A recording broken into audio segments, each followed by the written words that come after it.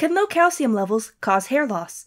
Yes, a calcium deficiency may lead to dry, broken, and brittle nails. It can also contribute to alopecia, a condition that causes hair to fall out in round patches.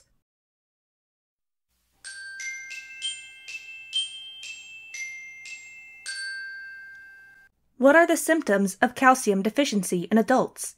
Confusion or memory loss, muscle spasms, numbness and tingling in the hands, feet, and face, depression, hallucinations, muscle cramps, weak and brittle nails, easy fracturing of the bones.